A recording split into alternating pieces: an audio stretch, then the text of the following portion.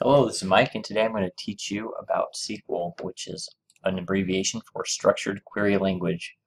SQL is a very useful language for iterating through and looking at data in different ways. And the best way to explain what you can do is kind of show you what you do in a spreadsheet. So in a spreadsheet, you have various elements of a spreadsheet. You have columns and you have rows.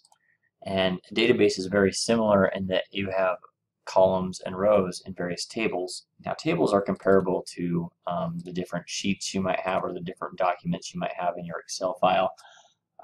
And the columns always have a header or a column name, right? We call this the header row right here in spreadsheets. And then you have your values that come down here. And SQL is very similar in that it has rows and columns, and instead of sheets, it has tables. But the main difference is these tables relate to each other. And I've always referred to a database as spreadsheets on steroids or crack or something, because it is just amazing what you can do with a database compared to what you can do with spreadsheets. There are many different types of databases out there. Microsoft SQL, MySQL, Oracle, Postgres, SQLite, and I learned about Web SQL when I was doing this tutorial, and we'll talk about more about Web SQL in just a minute. The query language itself comprises of a bunch of keywords and operators. It's very similar to programming, and we'll get into that in just a second. Here's a few resources with the links right here. On the slide deck, you can see we're going to be using the W3 School SQL tutorial. We're also going to be using the W3 School's Web SQL database, as well as Microsoft's standard Northwind database sheet, which is just your typical go-to sample database. As I was just saying, there's various SQL types. Just like in programming, we have integers and doubles and decimals and strings. In SQL, we have data types. We have an integer. We also have a tiny int, a small int, and a big int. So an integer is kind of right in between these two, just like in some of the programming languages. And each of these takes up a different amount of size. So you'll want to use the appropriate type based off of your situation. Varchar is the equivalent of a string, and you can also pass in the size of how big your varchar is. It's just like declaring an array, and you have to specify how big it's going to be. There is a variable one that can go pretty big. It's not infinite, but big enough, which is text. In different SQL languages or databases have slightly different ways of implementing these, so look at your specific database when you're looking at your varchars and your text. You also have a bit, which is our true or false Boolean. Dates and times. There's a difference between date and a date time. It's whether or not you want the time component, and dates and the operators that you use on dates also vary database to database, but they have some core functionality that we'll talk about. And then you have your decimals, which the precision and then how many decimal points come after it. So there's a few other data types, and as you get into different databases, they even have their own. But these are the core ones that are shared amongst all the databases.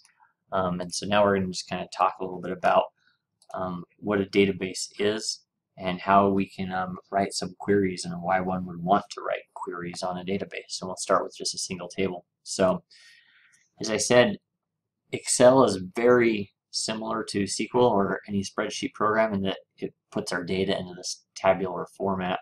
And we have our header row right here with all of our column names. Then we have all the data. And I've gone and exported Northwind's database into a Google Sheet, which is also shared. So you can see we have customers, categories, employees, orders, order details, products, shippers, suppliers, and then a few other tabs that I'm going to fill out that aren't related to the database, but more to the assignments we'll be doing. So you can see we have a lot of data here. And if one were to want to find out how many customers or list the customers, we'll start with just listing the customers that we have in the USA. In Excel, you'd probably highlight these, you'd do a sort by country, and then you could kind of group them all and copy and paste them out. It's probably the way you'd go about doing that. Well, we're going to go over to the W3 Schools SQL engine, and we're going to restore our database here. And you can see we have a database, and this database is the exact same one. I copied it out from here and brought it into the sheet. So we have our customers table, our categories, employees, all this stuff. So we're going to grab everything from our customers, and then we're going to use the keyword. Oh, well, let me talk about the syntax a little bit more. So we'll start from scratch. So the first statement is the select star from, and I read this as select all from. And it's very common and best practice to capitalize the keywords in SQL. So you'll see that quite a bit. Again, it's insensitive, but best practice is to capitalize the keywords so that you can read it a little bit cleaner. And then our next statement we're going to use is we need to tell it the table name. So these are all of our table names right here. So we're going to select all from customers. And we're going to hit this run SQL. And you can see it goes and grabs us all of our customers. Now, what if you didn't want to grab all of the columns? Maybe you only want to see the customer name and address. You can specify the columns that you want to see just by their column name. If I run this statement, again, my result's another table. It still has all 91 rows, but it only is we're only looking at the customer name and the address. And so that's the difference between this select star versus the column name. And so it's shortcut, obviously, to use the star, but I'd recommend you go ahead and write your column names, because when you do that, you'll get the exact data you're looking for, and it will just make your total return value payload be a little bit smaller. So the next work we're going to look at in SQL, that's great. We could have done that in Excel. We have everything. We're going to look at the where clause. So our next keyword is where, and this is where it becomes fun. I originally said I wanted to know which of our customers were in the country of the United States. So I'll write the country column equals the USA. And so you can see that SQL really reads a lot like English. Select customer name and the address from customers where the country is equal to USA. So when I run this, my number of results drops down to 13. And if I go back and put a little shortcut star in there and run it, you can see that my country is all USA. So that's a really useful operator. What if we wanted to get the ones that are in the USA and I don't know, and their city is Boise? We could say and city equals Boise. We could run it. Oh, and I spelled something wrong. So I said that SQL's case insensitive. I found that the W3 Schools Web SQL 1, when you use the equals operator, is not for whatever reason. So I had to match them exactly. So there we go. We got one record. Had we had more customers in Boise, we would see them all right here. So you can really start to refine your data and start to look at smaller data sets. And so that's where a lot of the power of these filters start to come through. Maybe we want to see everybody in the USA, or we want to see the ones that are in Mexico. We run that SQL, we can see we get a list of everybody in the USA and Mexico. Pretty simple. There's shorthand for that in SQL, where you can say, rather than this, and I'm going to put parentheses. When I start using ORs, I like to use parentheses to group things together, because it follows the regular order of operations with ORs and ANDs and parentheses, and it's just best practice to kind of start putting parentheses in when you start using ORs. So we can talk about another operator, which is the in operator. So if we were doing a bigger list, we wouldn't want to write that country or country or country, because that gets a little bit long. It's also not so clean. Let's see if we have anybody in Canada. We do. We do have a few in Canada. So you can do a comma-separated list of values, And that in operator is the equivalent of a bunch of ors that are strung together. And so you can do country in that, and customer ID is less than 43. And so when I run these things, I always like to visualize, what do I expect to happen to this data? So I'll go look at this data and I'll say, well, when I run this, everybody who's greater than or equal to 43 should drop out. So we should just get back to these guys right here. So I'll go ahead and run that, and you can see that that's exactly what happened. So I always question and go and look at the data as I'm kind of refining through it and say, are the results what I expect, more or less? When you're dealing with large data sets, it's a little bit more challenging, but you kind of got a gut feeling and you can tell if it's working. And when I'm writing really complex queries, I like to get a little smaller set to work on too. The in operator, we did that. So I introduced these ones right here. Equals, less than, greater than or equal, less than or equal. This one's a little goofy. It's not equal. Many programming languages, you'll see not equal written like that. In SQL, it's like it's not greater than and it's not less than. So I guess that's the equivalent of not. So back in our country, we could say where the country is not the USA. And this is going to give us a list of all of our international clients. So you can start to use this not operator. Even in SQL, the strings have values. So I can say greater than the USA.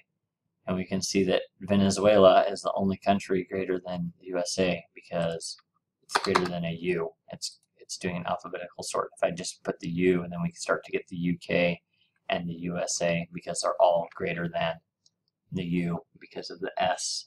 And you just need to know how to compare strings. So that takes us into another thing. But you can write queries that way. And the last one is you can do like. We can do like a U, and this will get us all. And this is the wildcard character in SQL, the %sign. So this will get us everything that starts with the letter U. You can see we get the UK and the USA. And the final one from this list is between. So between, you might expect, we can say between A and M,